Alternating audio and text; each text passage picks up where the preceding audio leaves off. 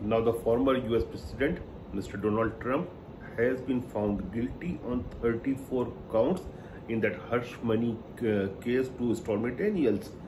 Anyway, in my previous videos, I have talked in detail about how the use of law against Donald Trump by the Joe Biden government is being done, and even this verdict of the jury does not actually change my belief, and not even most of the Americans.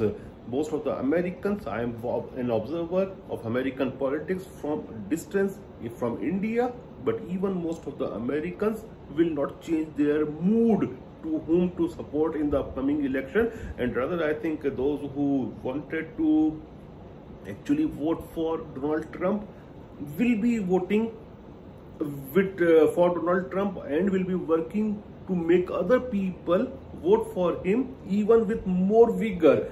And but it is important because this is the first US president who has been charged in this type of case, and he has been charged by a state court, not by a federal court. So even if he becomes the US president, he cannot pardon himself, because the US presidents have power to pardon the cases of a federal court but not the state court. So this has taken place in New York State by the New York State Court, though I think he will be having, I'm no expert in the US legal system, but I think he will go to Supreme Court for this case, and he may go in the manner that he can his lawyers or legal team can talk about habeas corpus, that he has been held illegally by a state court. I think he has got all those things in his hand, but still this is a big thing for him, and he will be diverted from campaigning in his election. That's the political side of things.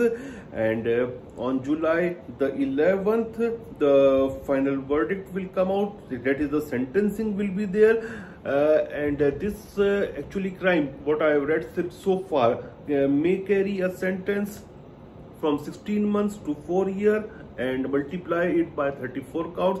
But in such cases, usually all counts will be considered one. That is, if the culprit is passing his time in prison, so that will be considered all together. So he can go for a significant time in jail, but I don't think that this will happen during the election. And even if it happens during the election, he can by US Constitution, he can participate in an election even from a prison, and he can run the White House as a president even from a prison. Though I don't think that in this case, if he is elected and if the deep state of United States of America allows him to be elected as the US president, he will be in jail, because then I think they will bring many things that state courts cannot divert the working attention of a president, or stop him from working as the US president. Many things may come that time, but he has no friends in this court, because I don't think and I don't consider the US system very good, because it's based on appointments by Democrats and by Republicans. So he has appointees in the federal court but not in the New York State Court. So he has no friends in that court, and this is not a very good thing actually for any justice system, because if the political parties are actually appointing judges, then the whole thing goes political, and law should not be politicalized, but it is being politicalized, and everything is being politicalized in the United States of America. And even after this, even after being found guilty on all 34 counts, on 34 counts by the jury, Donald Trump remains favorite to win the US presidential election according to the betting markets.